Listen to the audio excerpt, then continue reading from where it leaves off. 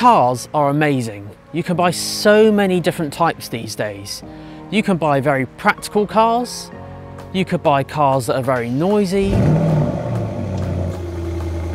you could buy cars that even convert or transform, and you can even buy cars that you can sleep in. And they've all got one thing in common, and that is one of these, an engine. And unfortunately, engines actually produce things that we really shouldn't breathe in, that go straight into the atmosphere. So the government has set a target in the UK that all new cars registered from 2035 or 2040 onwards are going to be all electric. And sure, you can buy an electric car now, but what happens if you don't want to take the plunge and go for a fully electric car? Maybe you want to go half and half. And this is where a hybrid comes in. A hybrid has two ways of propulsion. It has an engine that we all know and love, but also has an electric motor and a battery. Now, before we go any further, I should just make this clear. There are several types of hybrids out there. This video focuses on what's known as a plug-in hybrid electric vehicle, also known for short as a PHEV. So the most effective way of charging a plug-in hybrid is, of course, plugging it in at night time while you sleep. So in the house, there are two ways of doing this. Number one is plugging it into the wall directly via a 3-pin socket. Now this socket is the same one you use to charge, say, your phone or plug your kettle into. It just plugs straight into the wall and you can do it that way. This is known as a slow charge. The other way is via a wall box, which is a fast charge. So this is what the charging cables look like. On the left is the slow charger and on the right is the fast charger. Charging times are approx 5.5 hours for the slow one and 1.75 hours for the fast one. So what about charging costs for an A250e? Well, there's a couple of ways of getting electricity into the battery. So you can do it using fuel. But fuel is not the most efficient way of doing it, because if you think of the average price of fuel in the UK, it's about £1.10, £1.15 per litre. And the average price of electricity is 15 pence per kilowatt. Now those two numbers on their own, out of context, don't sound like much. So if you bear with me, I have actually done some maths. So if you take 15 pence per kilowatt, the average price of the UK electricity, times the battery size of the A250e. So that's 15 pence times 10.6 kilowatt hours. That's £1.59 to charge the A250e.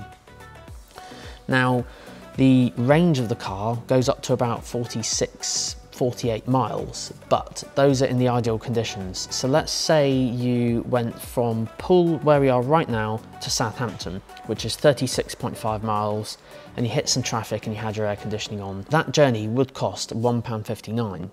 So the same journey for diesel would be £3.32, and the same for petrol would be £5.22. And this is where the savings come from in terms of running costs. The first part of your journey, you know, and up to 30, 40, if you're really careful, up to 45 miles are going to be really cheap, because you're using electricity which came from the mains, which is really cheap, and not the fuel that costs £1.10, £1.15 pence per litre. So what else is really cool about hybrids is that the first part of the journey, because they run on electricity, they are virtually silent.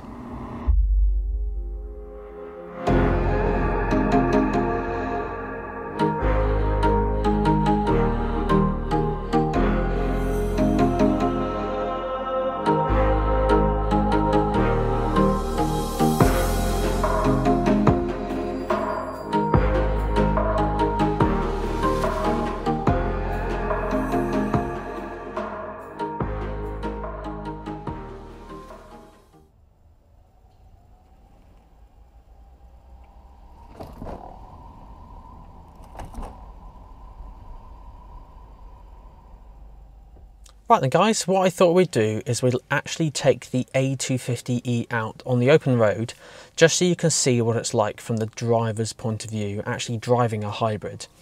And to be honest, apart from there not really being an engine on for the first part of your journey, it's virtually the same. So if you put your foot on the brake pedal, press the engine start-stop button just over here, have a listen. If you heard it, there was a little click from the engine, but that was pretty much it. But notice most importantly, it says ready over here on the left-hand side of the dashboard. So when it says ready, you treat the car as if the engine's on. So, gear stick, I literally just go down for drive. The handbrake's just come off and we're good to go.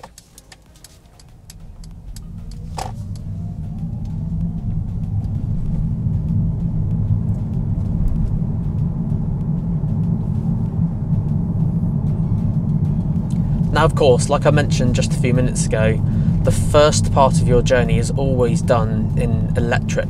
Unless you change the settings, it will always default to this.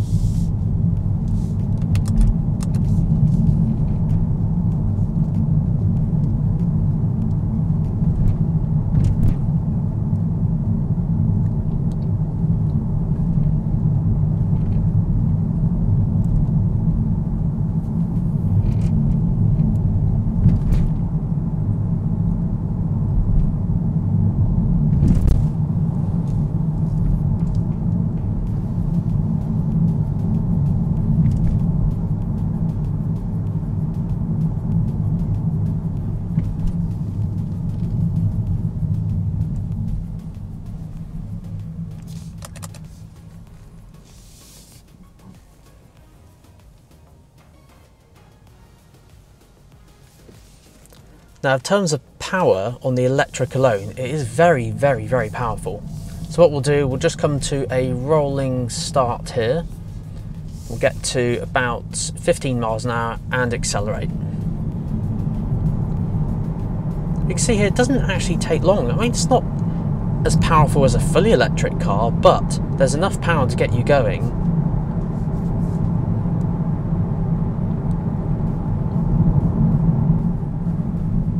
Now, one thing to note obviously on hybrids, as I mentioned before, the first part of your journey is always done on electric, unless you change the settings otherwise. But of course you can change the drive modes, and that's done using a switch called Dynamic Select just down here. And you can move this up and down to control different things. So you can put it into eco mode, which will basically save some fuel. Battery level will keep the battery's current state of 91% as it is at the moment, ready for a future time. Electric, which I'm currently on at the moment, which is the one that basically runs in electric all the time, so it will never switch on the engine. Then you've got the default mode, which is Comfort. Comfort is the one the car will start up in every day by default. And Comfort basically just smooths out the gear changes and will switch on the engine when necessary. Of course, then the final one, Sport Mode, will use the electric motor and the engine combined together to give you lots and lots of power.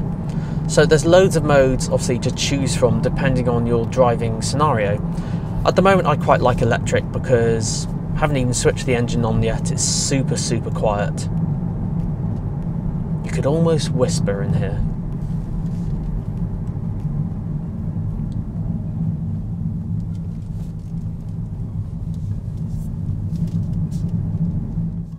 And there we go, guys. That is a brief overview on how hybrids work, more specifically a plug-in hybrid. Of course, as I mentioned, you've got your electric motor and engine, and while you're running on electric, it's always cheaper per mile. As I said, it's a brief overview. We could talk about hybrids all day long, but if you have any comments or questions, do leave them down in the comments section down below. And if you liked today's video, give it a like and subscribe if you aren't already. Until next time, we'll see you then.